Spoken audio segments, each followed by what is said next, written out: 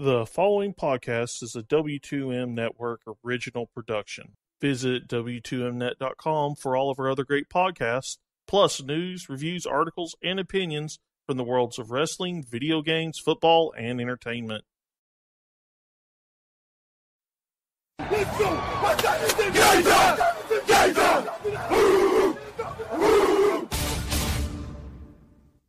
It's gonna be a football game tonight now. No doubt. It's gonna be a football game here. Okay. I done been here before. All right, let's go, baby. Toss to White. He's in! Patriots win the Super Bowl! Brady has his fifth! What a comeback!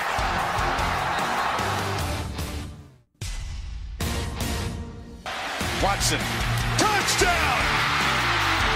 Hunter Renfrow.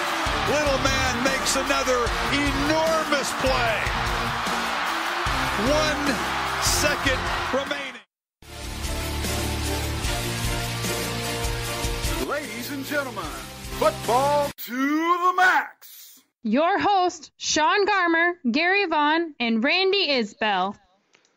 Hello and welcome to another Football to the Max. As once again, more news happening with Ezekiel Elliot, so we have to talk about that. I thought we might be done with that for a little while longer, but apparently not. There is that Thursday Night Football game to break down. We'll do that in just a second. And, of course, there's Dominique Rodgers-Cromartie being suspended. There is Sammy Watkins being upset about not getting the ball. What's new? And, hey, we still haven't talked about the Adrian Peterson trade to the Cardinals. We'll discuss that in our big NFL Week 6 preview. That is, of course, same thing we do every Thursday. Talk about all the games. And then at the end, we'll do a little college pick'em as well. I am your host, Sean Garmer, and here, Mr. Erik Watkins. Yeah, I thought this was supposed to be a relatively slow news day, but, yeah, that didn't happen. Yeah, most of this stuff coming out today, really. So, we'll have to see. The Lions got bad news. The Rams putting some ink on paper for Alec Ogletree. There's some few things to get into, but let's talk about this game here that just ended. Thursday Night Football, the Philadelphia Eagles go and defeat the Carolina Panthers in Bank of America Stadium, 28-23. Carson Wentz, 3 touchdowns, 16-30, 222 yards. It wasn't easy at all for him. He was pressured the entire game. 2 touchdowns to Zach Ertz, both off of turnovers by Cam Newton. And then the one to Nelson Aguilar, about 24 yards to get that final score. Then it was about the Eagles basically holding on. To me, this was about which quarterback stood up to the pressure. And Carson Wentz did, and Cam Newton did not. Does that sum it up for you too, or you see this a different way? I see this as really the Panthers not doing Cam Newton any favors. Yes, you can argue the Luke Kuechly concussion. That was a pretty big game changer, but 3rd concussion in 3 years. Yeah, that's definitely something to look at for his long-term health. And even aside from that, just for this game, while there were some big catches from Carolina receivers, also a lot of drops. And at the same time, their running game, terrible. At one point, Jonathan Stewart had 7 carries for -6 yards. You can't have that much of a deficiency and expect to win a game. You can't. No, you really can't. And especially for Cam Newton, he was the one that was having to rush. I mean, I think they also waited too long to start giving it to McCaffrey in the backfield. They should have been doing that from the beginning. They tried too hard to run Stewart. When it wasn't going in that first half, just go to McCaffrey after that. You're just running Stewart. You know he's going to get tackled behind the line. I can't tell you how many times he got tackled behind the line for like 5 or 6 yard losses. They were just running through that line and getting him. And then the problem is, too, Cam Newton was having to, I mean, credit to both defensive lines because they did a great job. The problem is Cam Newton was having to run for his life the entire game, or if not, he was getting hit while throwing in the pocket. The 2 of the interceptions, not the last one. The last one was just a misread, apparently, but I still think that's on Cam to know just not to throw that ball in that spot. But the first 2, especially the first one, it gets tipped in the air because he's being pressured, interception. The second one as well, it happens, and that's the two of the scores came from getting turnovers inside the Carolina 20 for the Eagles. Those were the 2 touchdowns to Zach Ertz. But for me, what I kept seeing is that the Eagles aren't sending blitz. The Panthers had to send blitzes to get to Carson Wentz, and this is without Lane Johnson. And that's how the Julius Peppers fumble happened, is because, and there was a crazy stat that the Eagles had last year because Lane Johnson had that suspension, of when he didn't play, their record was awful, and when he played, the record they have is so much different. So I think that that's what that happened there. Is their right tackle is obviously not your starting right tackle, so that's different. But the Eagles are just rushing forward the whole time, and they're getting to the quarterback. Fletcher Cox was a beast in this game, and the Panthers offensive line had no answer. They had to start using Samuel and tight ends to chip guys, the wide 9 guys, because because they're coming in and they don't have a way to get them, and it was amazing to me that they could not find a way to at least stop it or put extra people on there, put extra protection for Cam. He was having to change the play just to do that for himself, and then the times he did have good protection, it was either a drop or Newton would overthrow the guy. And yeah. And I mean, that's from having it, as you said perfectly, no pocket almost whatsoever. And let's face it, in situations like that, you miss Greg Olsen.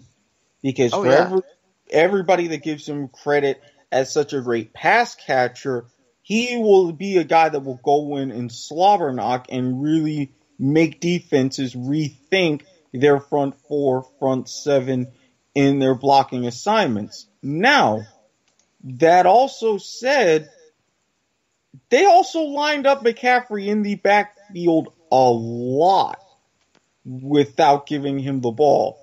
If you know that you have your athletic quarterback running and scrambling around and doing something, why not put in a couple of those for McCaffrey? If you're not even handing off, use him as a much better decoy rather than just having him just do nothing in the backfield the entire night. Well, a lot of times they had to just use him back there to block, and he'd miss a block. Yeah, because he's not a big blocking back. If you're going to have anybody block, it would have made more sense with sheer size to have Stewart block and McCaffrey get the run.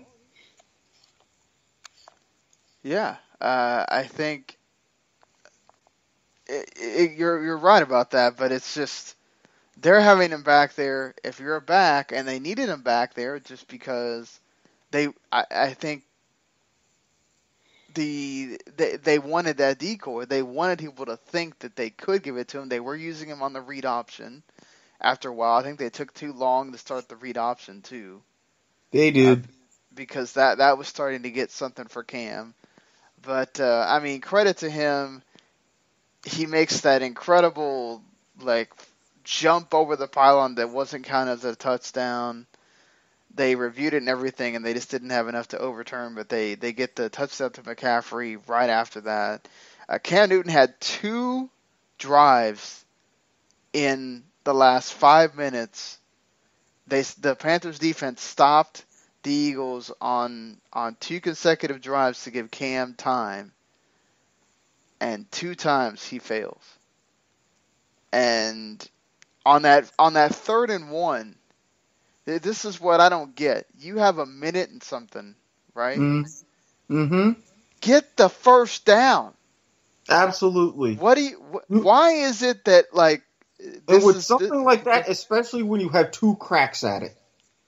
Yeah, you've already had a crack at it. You know this is your last opportunity.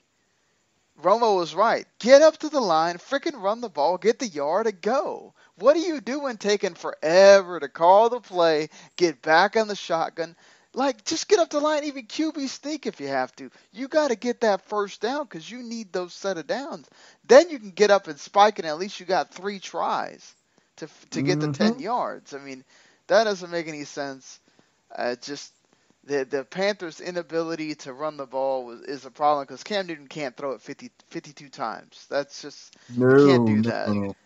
And as much as the Panthers did at times stop the run, there was many runs by LeGarrette Blount where he got a first down.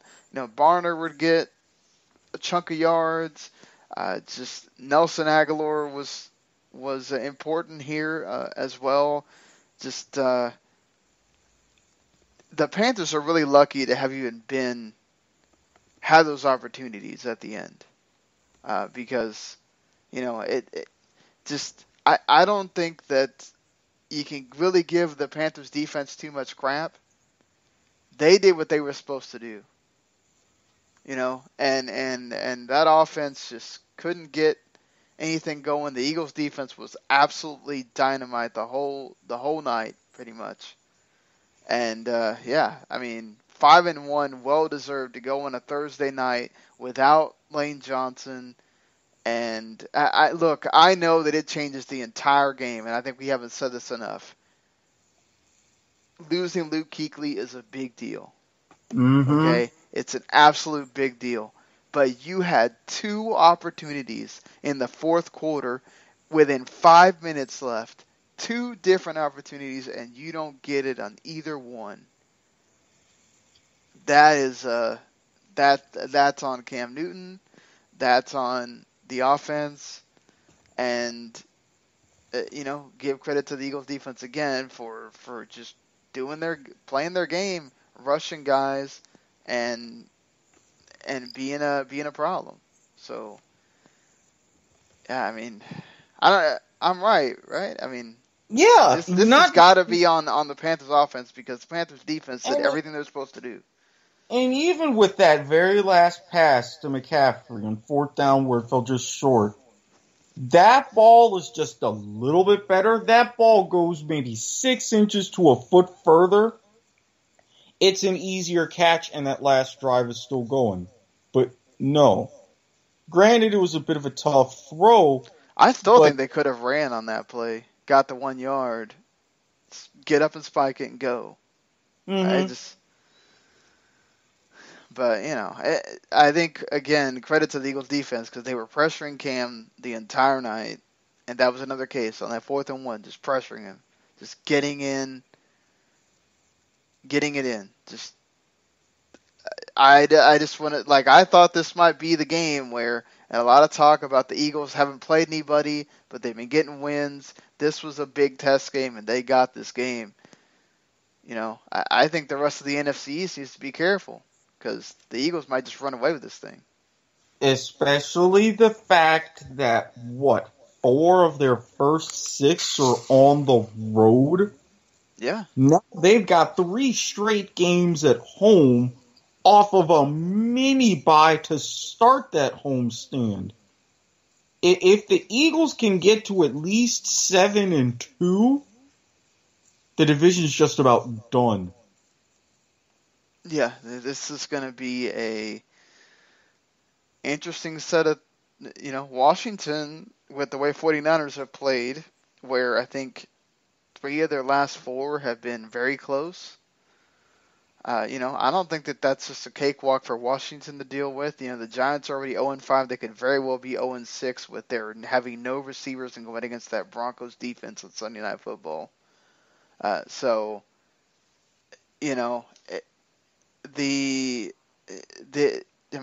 Cowboys could already be looking at being in a hole in this bye week, and we're about to talk about it right now. Just want to end it on this. Again, the Eagles totally deserve this game. Their defense went out and absolutely were monsters. In the secondary, they were on top of these receivers most of the night.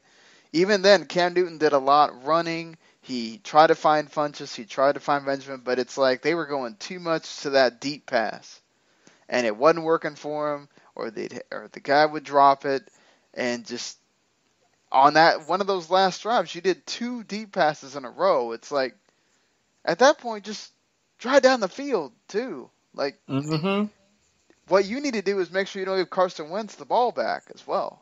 I mean, you don't want to just try to go for it all thing, and then you give Carson Wentz a lot of time, and, just the way the Panthers defense had been playing, they were tired by that point. I mean, they were doing well to get them off on third downs, the best third down team in the league, but, yeah, just wanted to close by saying that I think this is a big game for the Eagles to win. Panthers' second loss on the season. NFC South now much more wide open. Indeed. This is basically a lot easier now for Tampa Bay. A lot easier. Yeah, much easier for them. But, the way they've been playing, you never know. It could be open even more to the Saints, and the Falcons certainly are still around the defending winners. So nothing is said and done right now for that division. Well, Go ahead. No, I was just going to say, for Panthers fans, bookmark this one for the rest of the season. Bookmark it.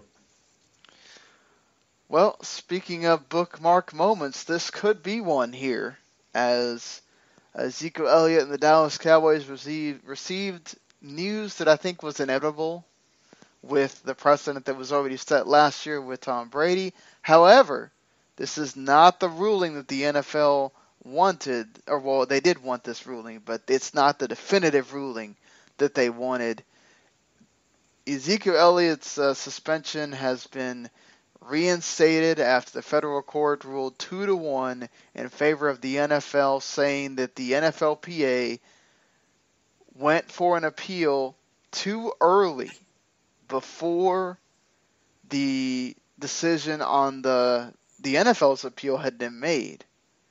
And so they got that. But they did not get the one they wanted, which is saying that the NFL has ultimate jurisdiction and that they cannot pursue this case. So the NFLPA or Ezekiel Elliott's lawyers can go and re-put in the case, or they could just go to that same court of appeals that said no and just say, okay, we're gonna retool this in making it about the appeal process, that it wasn't a fair appeal process.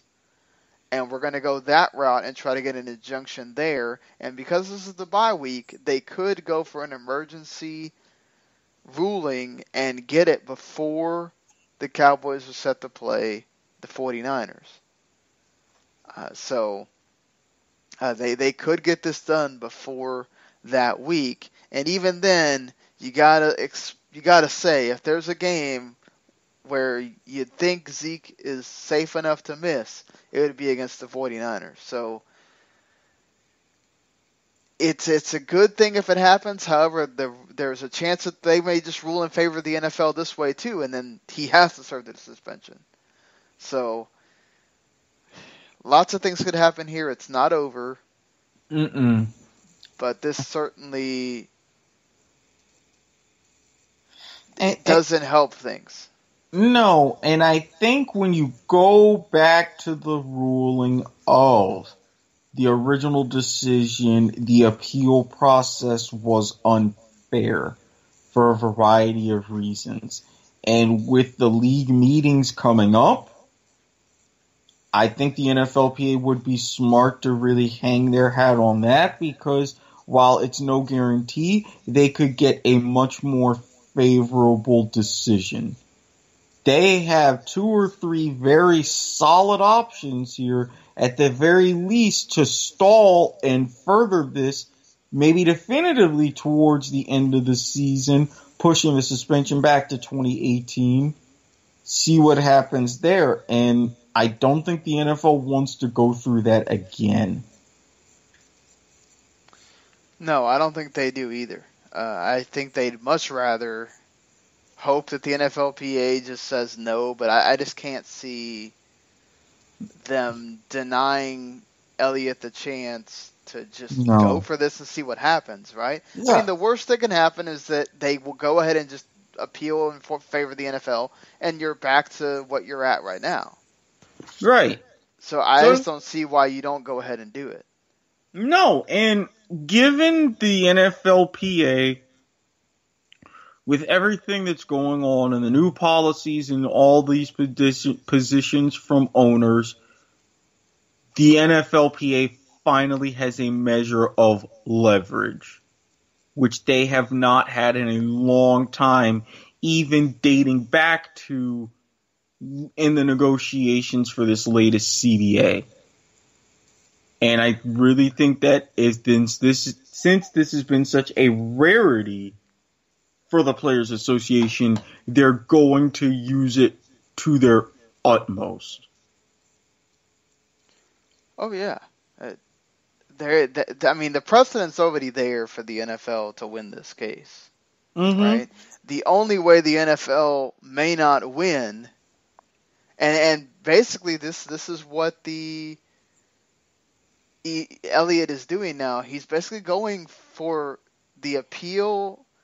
They didn't do a great job in giving him an appeal that was fair, right? So they're going for the whole.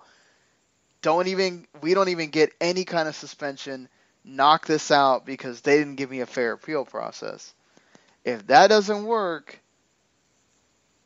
then what do you do about if you're the Cowboys or Ezekiel Elliot at that point? You just have to take the suspension. But the NFL has precedent. If it wasn't for the fact that they did some shady stuff in the appeal, they'd have no recourse at this point. None. So really, it's a case of the NFL potentially hanging themselves. Right, but I think it's important.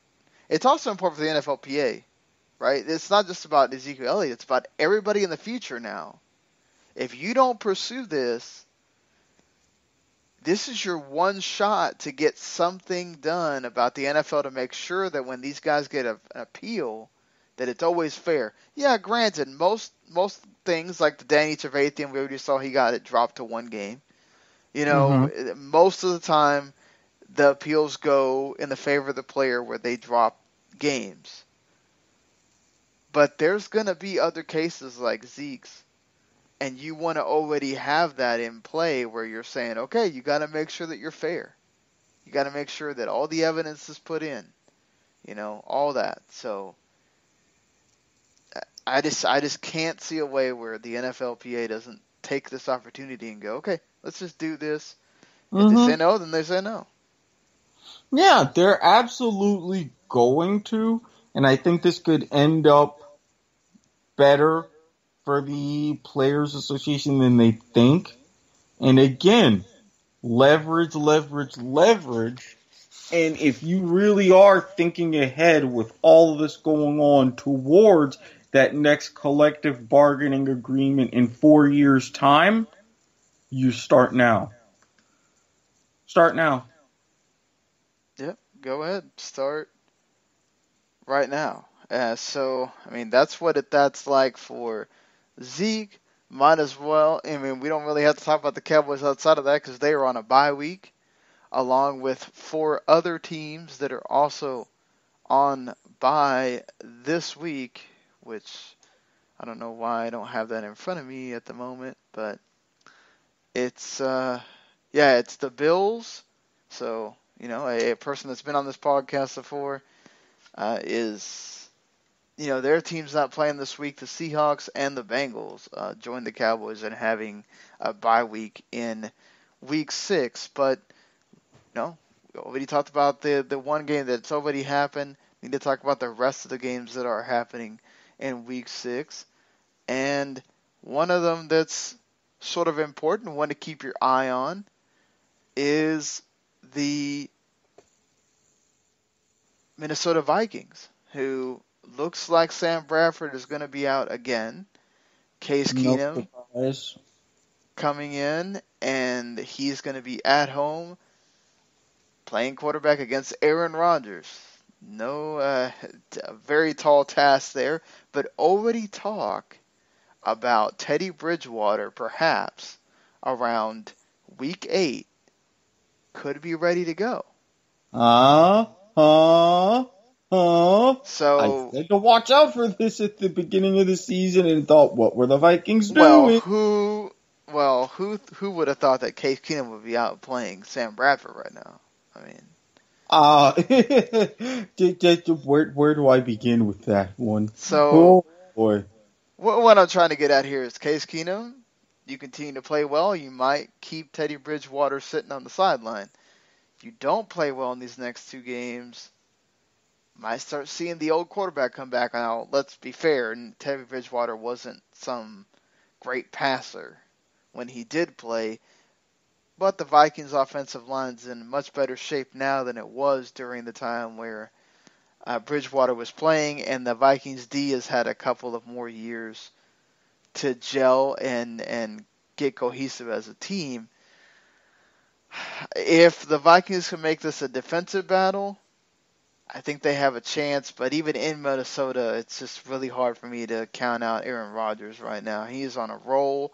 Aaron Jones, I think, winds up passing Ty Montgomery even when he's healthy to be the running back, because honestly, you want a natural running back as your running back, not a guy that's a hybrid most of the time. Ty Montgomery is another Tavon Austin.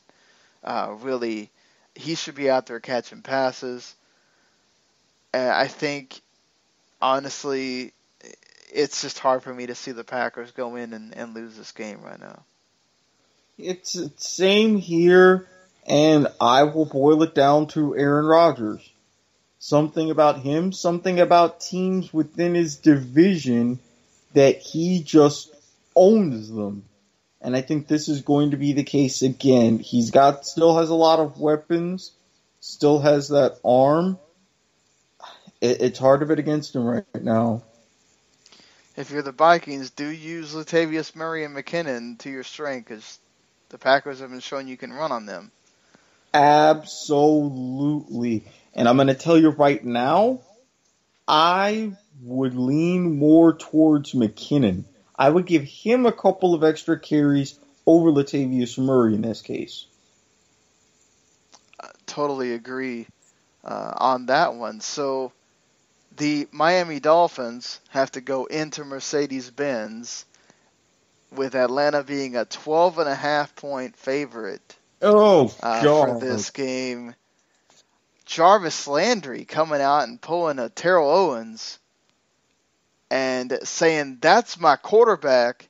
Don't be yelling for Matt Moore if you're the fans." In fact, this is what he says. For people to not understand what's really going on or not even touch the field before, and to say we want somebody else to be playing and don't understand the situation or know what's going on, they just want to be on Twitter or just want to start a damn chant. And it's embarrassing as a player to have fans like that. It's embarrassing. He's our quarterback. We stand by him regardless. And then Adam Gase poured more fuel onto that fire by saying they chanted for more last year too. I'll make the decision on the quarterback. We're not going to take public polls. Ouch, Miami fans. Watch what happens when they quit showing up to games. Just ouch. Just take shots being taken at you everywhere. Yeah, I get that that's embarrassing and you don't want to hear that. But, I mean, it's not like Jay Cutler's been lighting the world on fire here. And this is another game where he could look really bad. He could look not just bad, he could look stupid. Flat out stupid. And I'm telling you this again. Fans, they could just not show up. It's Miami. You got other things that you can do on a Sunday afternoon. If they're really calling you out and treating you like this, fine. You let them know what time of day it really is. And Jarvis Landry, be very, very careful because, and as you said, Sean, T.O. said the exact same thing. Look what eventually happened. If the Giants wouldn't even take his calls earlier this week. So, I can't believe he's still trying to think he could play in the NFL right now. But well, why not? Look, I mean, he's just sitting there with his popcorn, everything good to go. He said himself, I love me some me. Well, don't love you too much. This is going to have to be the Miami Dolphins defense getting in on the Falcons.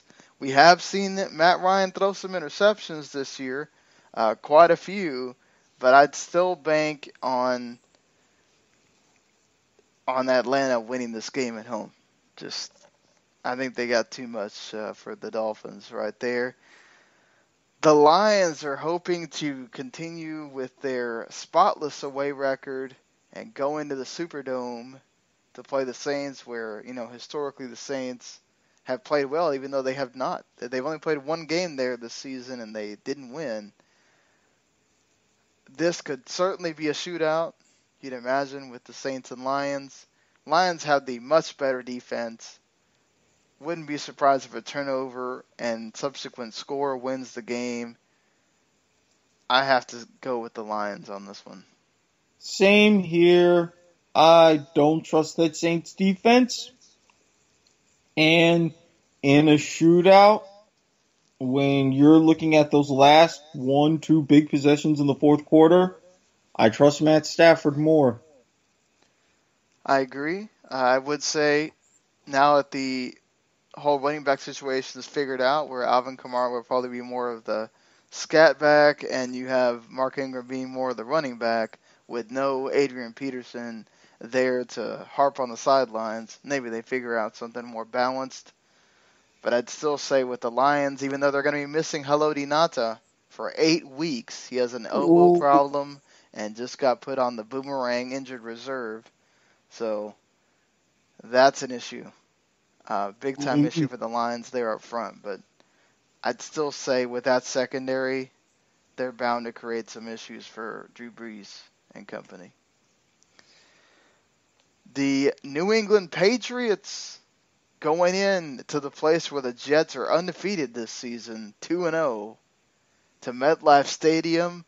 I know some people have been bold enough to call this game for the Jets. New England 9-point favorites. Jets do play the Patriots well, regardless of the situation.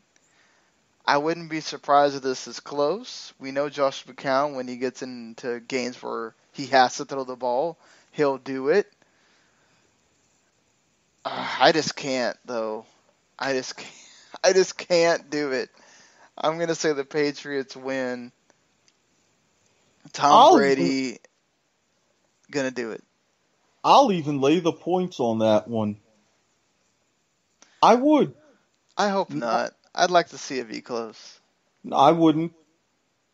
Trust me on that one. Can you imagine? Imagine the Jets being 4-2 and being the leaders in that division Sean, after this week. Do you want me to get repeated phone calls? Do you want my life to be miserable? Things are going good. Things are peaceful. They're going to call Patriots fans, not Dolphins fans. Oh, you don't know New Yorkers. Trust me. Trust me. I'm just saying. Everybody in the AFC East is going to hear about it. Patriots fans, Dolphins fans, Bills fans. I just know. I'm low on rations, okay? I've only got 2 drinks and 1 edible. I'm trying to save those. I don't blame you, but it would be incredible if that happened. I know Brady showed even with the limited receiving core, they still competed and got the win on Thursday. It's hard for me. I will say, watch out. That corner tandem, May and Adams, have been tremendous this year for the Jets. Brady better watch it on, where he throws the ball. He does have that shoulder problem. Yeah. Does that come into play at all? Yeah, he's had that shoulder problem for how long now? And there's always even been a hint of gamesmanship of Brady showing up on the injury reports for all that. No. Come on, Belichick knows better. Redskins are 11-point favorites to defeat the 49ers at FedEx Field. Redskins are coming off a bye. They've had plenty of time to game plan for San Francisco. That defense doesn't really scare you, but they do have a bit of a pass rush. And the Redskins defense, last time we saw them, they were terrorizing folks. Oh, I don't know. They were making Oakland look bad. Yeah, they were making Oakland look bad, but can they really now do that twice? Making Brian Hoyer look bad isn't, difficult or anything. No, and I don't trust the Redskins still for some reason. I mean, against the spread, 9 is a bit of or 11 rather, is a bit of a big number. A little bit too big for me to be comfortable, but just, no. This game is going to be a lot closer than it should be. I think it's going to be a lot closer than it should be, and I'm going to say it. I'm calling the upset. 49ers are going to upset the Washington Redskins and bring them back from a bye in bad fashion. Yeah, you're on your own on that one. All right, fair enough. I'm going to call another upset here. I know it's away. I know it's difficult, the Mitchell Trubisky's second start. But I thought he showed some good things. He showed some bad things. Obviously, the interception was not something you want. It cost your team the game. I still think it's a problem of not having receivers more than anything. And then they were able to kind of really hamper in the running backs. The Ravens certainly could do that, but it's been such a weird year for these Ravens. I mean, their defenses looked amazing some games, and they look so bad other games. 44-7. Yeah, and Joe Flacco, same thing. Some games he looks really good, some he doesn't. I know the 6.5 favorites seems pretty fair for Baltimore at home. I think the Bears pull it off, though. That defense looked really impressive last week. I know you're sacking Sam Bradford for the most part in that first half, but they got at least one sack on Keenum, and they were being a force. So, remember, Ravens had some injuries in the offensive line. I'm going to go with the Bears on this one. I am again going to disagree. I think the Ravens, they know what the Steelers are doing now. They're kind of counting down until they get a little bit of revenge for that one, trying to salvage themselves because they know they're still in a bit of a dogfight for that division. And I don't think the Bears have gotten to the point where they can advance what they've done with Trubisky past the preseason. Not quite yet. Ravens take this one. Texans made some signings on the defensive end to try to replace Whitney Merciless and J.J. Watt, two guys that are irreplaceable for that defense. But even then, this is the Deshaun Watson showcasing to the Browns why they should have taken him instead of Deshaun Kaiser game. It's in Houston. I wouldn't be surprised if Lamar Miller runs all over, and Foreman run all over the Browns. Watson, throws a few touchdowns to Will Fuller or DeAndre Hopkins. I don't think this is even close. I mean, I think Kevin Hogan has a better shot at keeping it close. But even then, the Texans, they're not losing at home here.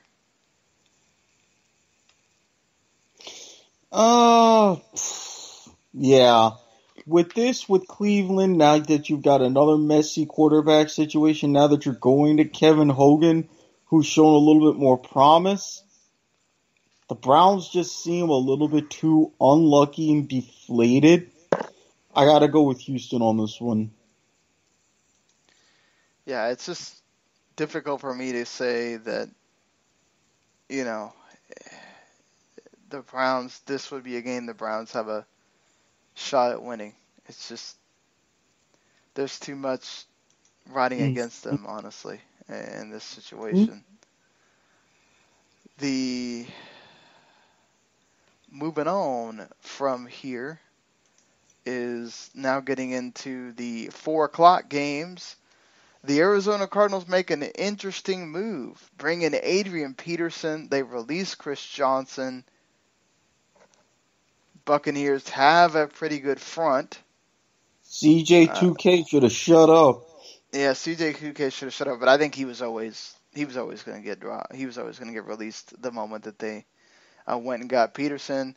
Peterson said he never forced his way out, but he's not going to lie that he didn't want to change the scenery. He thinks he can still play 5 more years. No. Gonna have to prove it a lot here at home against the Bucs. But certainly the Cardinals could use a running game. They have missed that dearly. They've had to put so much pressure on Carson Palmer and Larry Fitzgerald and the other guys. If Peterson can play anything like the Peterson, of a few years ago, then the Cardinals might have something. That offensive line has problems. Yeah, but the Buccaneers also have a lot of things figured out. And bonus, they may have fixed their kicking problem. Finally. You say that. You say that. But we don't know. He is seeing a medium right now, a psychic, to try to get things better. It's just sad when you're having to see a psychic, but whatever helps you. Why are you seeing a psychic? Tampa Bay is only a couple of hours from Casadega. You go there, see the people you need to, get in touch with yourself in the big cornfield, everything's good to go. Right off of I-4, exit 116.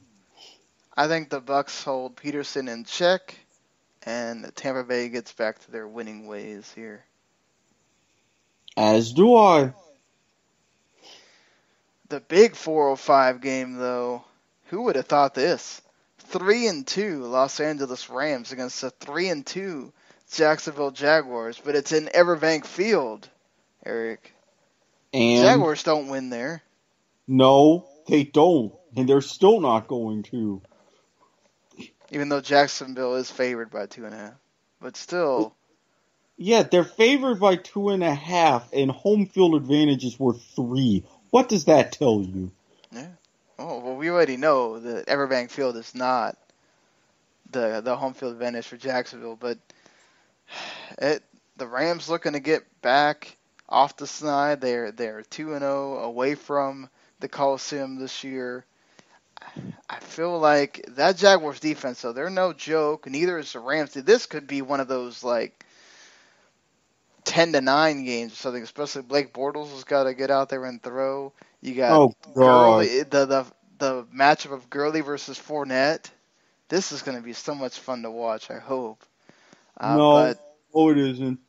No, it's not. Why? Oh, it's not, because this is still Blake Bortles.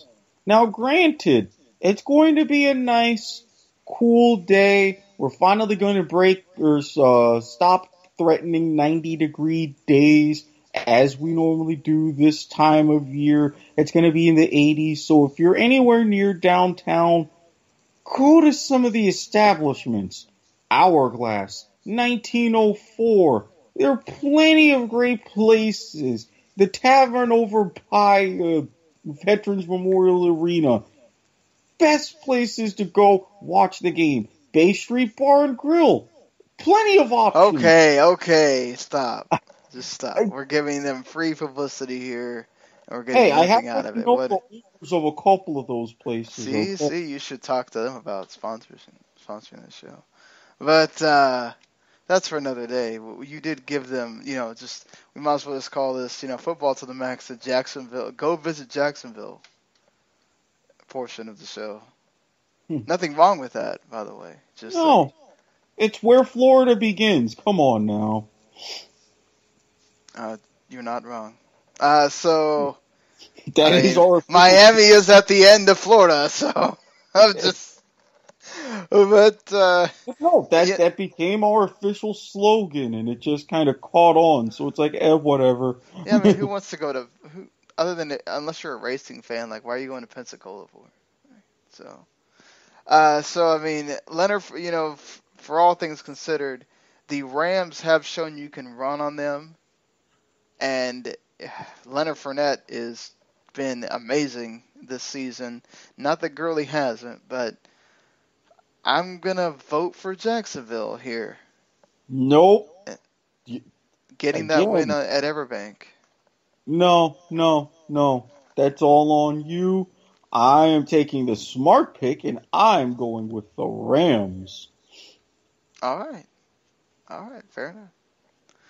The game I think a lot of people are going to be watching for because Big Ben is looking to rebound after last week's 5-interception performance. And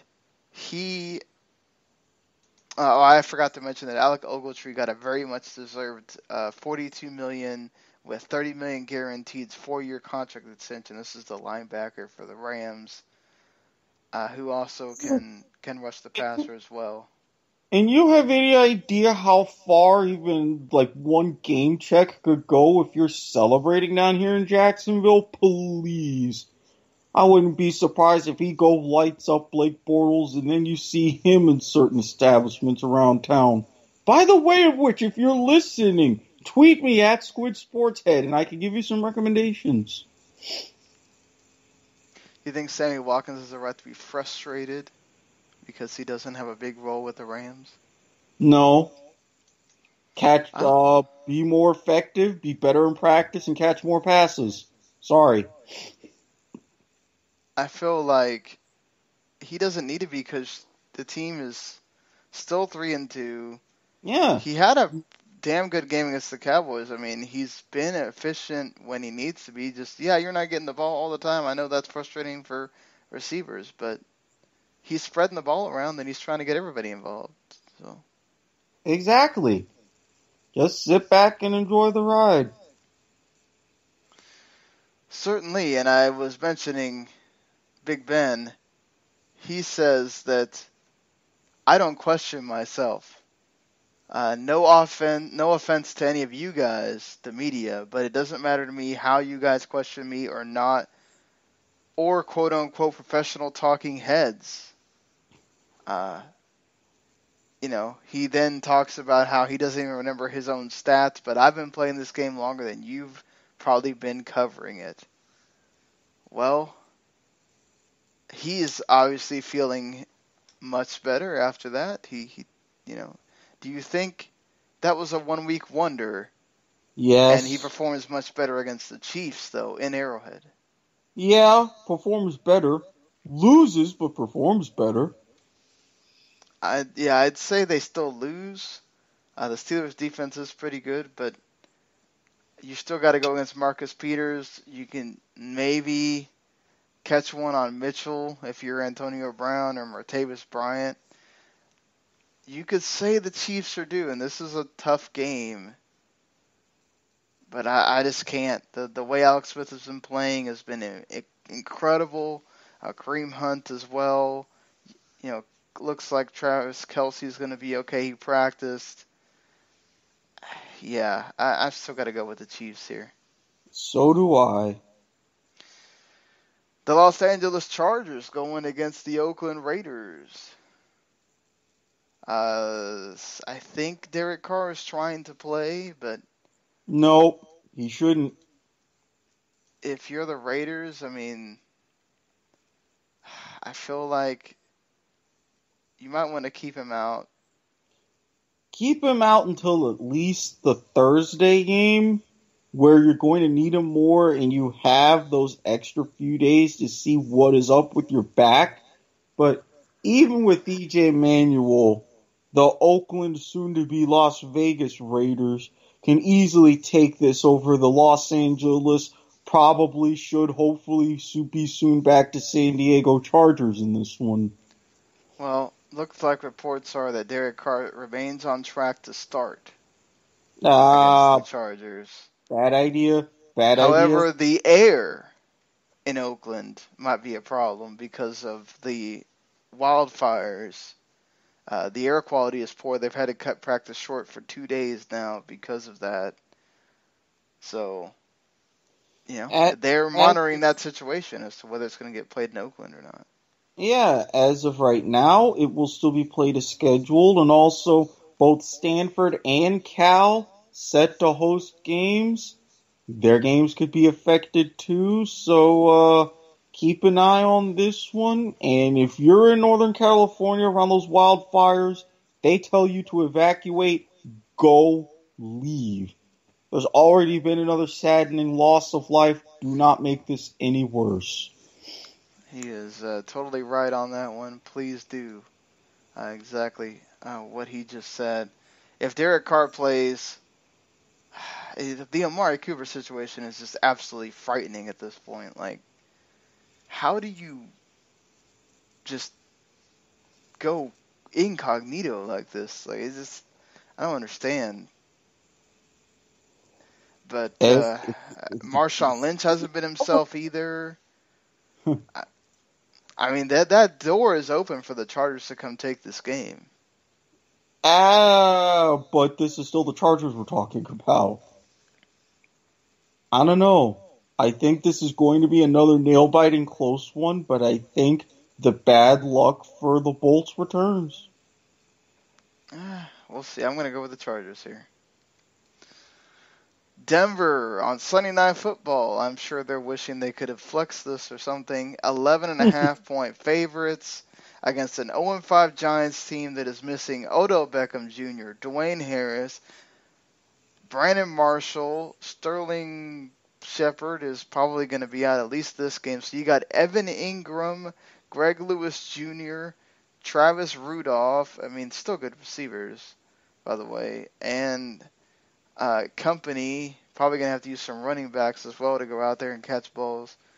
To go against this Broncos defense with Aqib Talib, Chris Harris, I think that's too much for this Giants receiving corps. This is where they're going to really miss Beckham. The Broncos have been stifling against the run, not that the Giants really have a run game.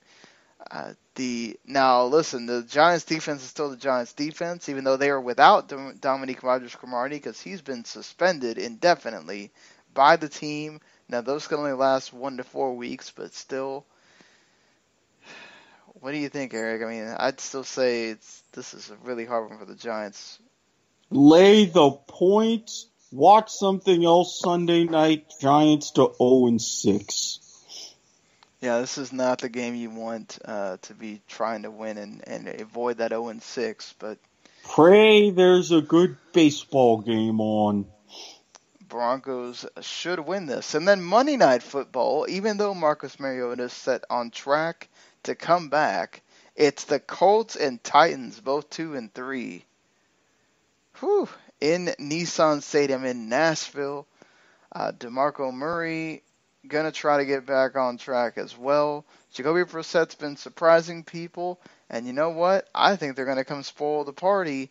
I think the Colts win this one. The defense is playing well enough.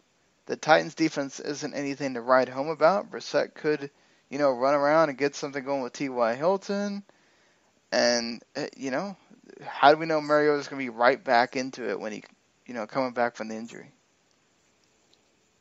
Yeah, I wonder if the Predators are going to be playing that night, because whoever they play, it would be a much more interesting game than this one's going to be.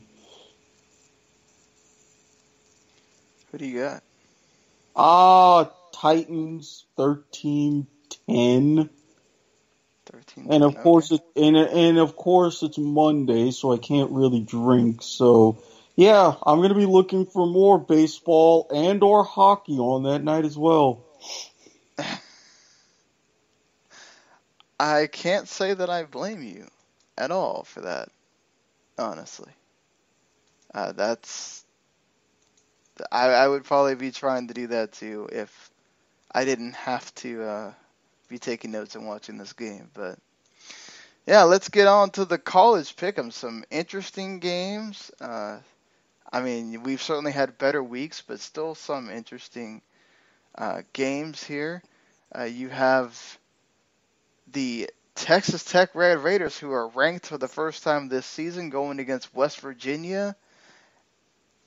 You know what? I think West Virginia is going to come in for the upset. Ditto. And Red Raiders are going to go back to not being ranked again. So, TCU, Texas has beaten Kansas State. I thought Texas did a pretty damn good job of beating Kansas State last week. I just can't see it. TCU's going to win. Easily. They've already spoiled Bedlam for the Big 12. Now it's on them to keep it up. Well, Texas could spoil Oklahoma's party some more in the Red River rivalry. 3:30. Boy. You know what? I'm going to say Texas with the upset. First of all, I don't know. I know why everybody changed it to the Red River rivalry, but for the sake of my tongue and because I don't feel like it, that game is always going to be the Red River shootout, and Oklahoma is going to be way too pissed off to lose. That's a fair statement. But, hey, we've seen Texas has hung tough with a lot of big teams this year. They could certainly do it with Oklahoma. Yeah, hanging tough, but Oklahoma will be too pissed off to lose. Navy taking on Memphis. These two teams can certainly score points. Navy still hasn't played anyone. Well, they barely beat the team that... Yeah, but they barely beat... I forgot who they played last week. I did the damn blurb. I don't know why I can't remember now. But they played Air Force. And Air Force has been bad this year. They barely beat Air Force by 3. I guess it is a battle the military academy, so those are always going to be tough. The Commander-in-Chief trophy. Although, come on. I get this, but can at least one of those schools throw the Coast Guard a bone? Play them once every couple of years? Does Coast Guard have a football team? Yes, they do. Are they part of the NCAA? Yeah, Division III. They're the Bears. Oh. They were very similar to Gators colors, actually. I'm going to say Memphis with the upset here. You know what? The midshipmen, they'll be walking in Memphis. They'll have their feet 10 feet off of Beal. But they're not going to feel the way I feel because they're going to lose. Nice reference there. I had to be sure to get it right for this episode. Ohio State going into Nebraska. Nebraska didn't look good against Wisconsin last week. I don't imagine that's going to be the same for Ohio State. Buckeyes go in and roll. The children of the corn have not been scary since they entered the Big Ten. You are not wrong. They've had a couple years ago, I feel like they were close. No. Yeah, Wisconsin always seems to get the better of them in that side of the Big Ten. Utah had not played anyone until they played Stanford, and some bad penalties kept Utah with a chance, but they didn't look very good at all against Stanford. I think USC's going to come in at home and roll them. Have you ever dealt with an angry Mormon? Yes. My brother was Mormon. At one point, he got angry at me, so. Okay, but overall it was pretty easy to handle, right? Yes. That's exactly what USC is going to do.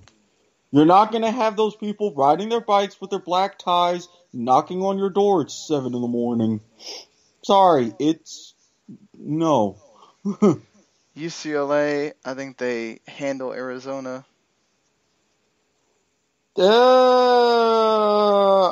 I've actually got Arizona maybe in a bit of an upset in this one.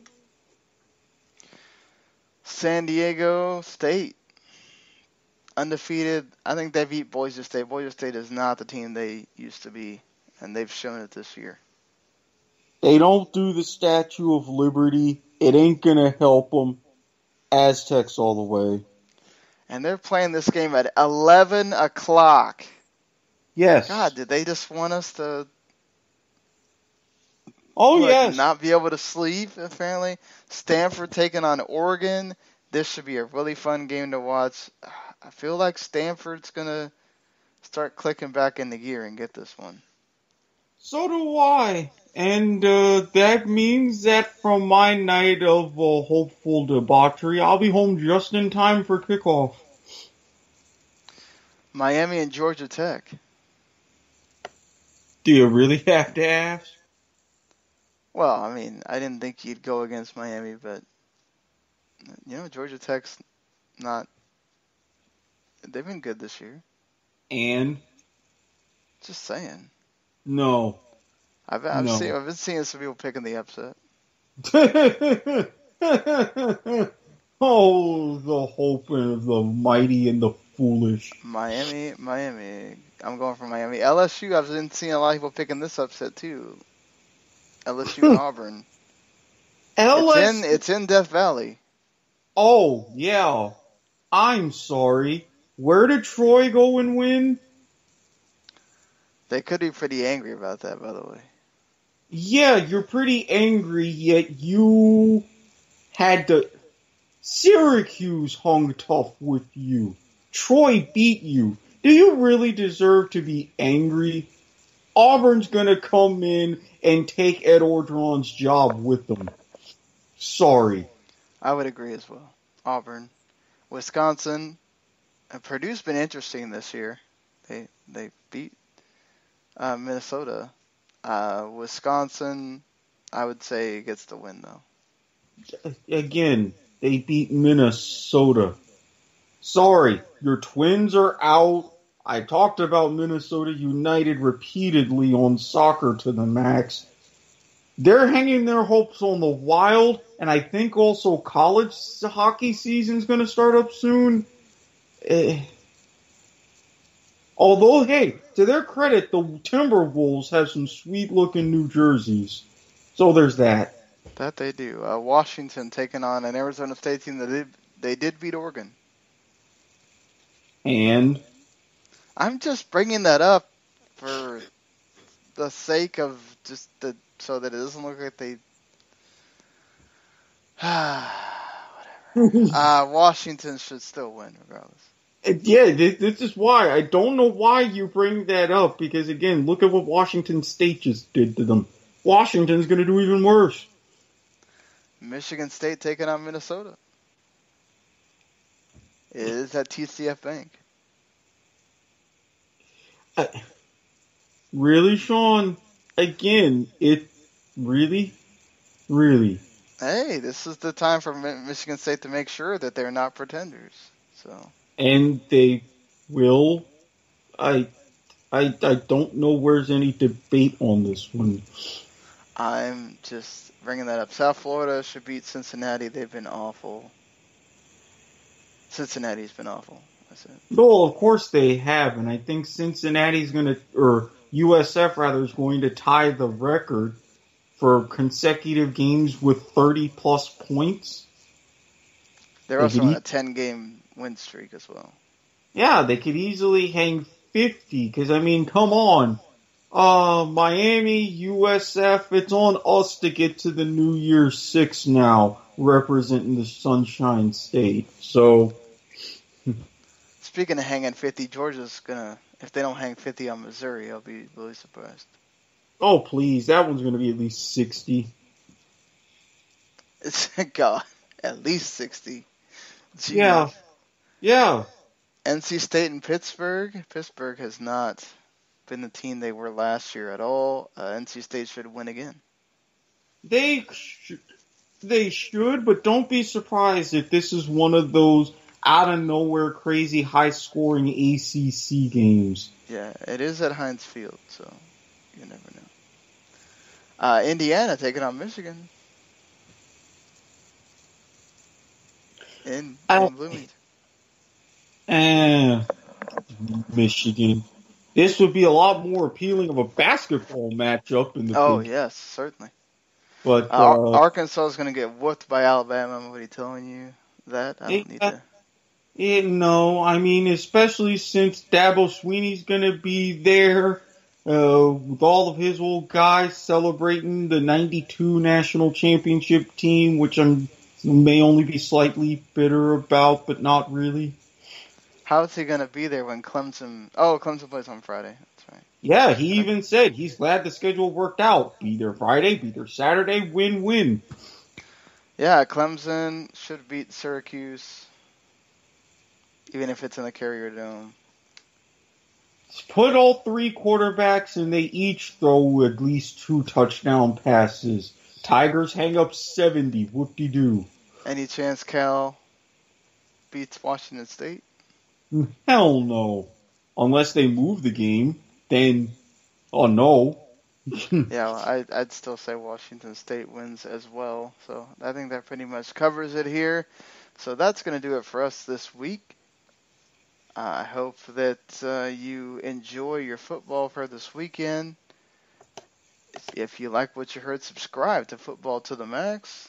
Wherever you like to listen to podcasts, you can subscribe to the whole WTM network to get our thoughts on the U.S. men's national team failing to qualify for the World Cup. That was just a tragic moment that we're still having to feel today, and we're going to feel for a long time coming. 5 years we have to wait again. And there's even more news coming out in the world of FIFA. Not just the UEFA Nations League, but the RB bribery on the Narcissus. Oh, Lord, again? Well, again. And not surprising at all when it comes to soccer and bribery. But yes, you can also listen to Erik's Point of Viewer. You can listen to all the Wrestling to the Max stuff, which is, where the network gets its name. You can listen to video games, everything else. So, all right. Until we are here again on Monday night after the Monday Night Football game. Later, everybody. Peace. The following podcast is a W2M Network original production. Visit W2Mnet.com for all of our other great podcasts, plus news, reviews, articles, and opinions from the worlds of wrestling, video games, football, and entertainment.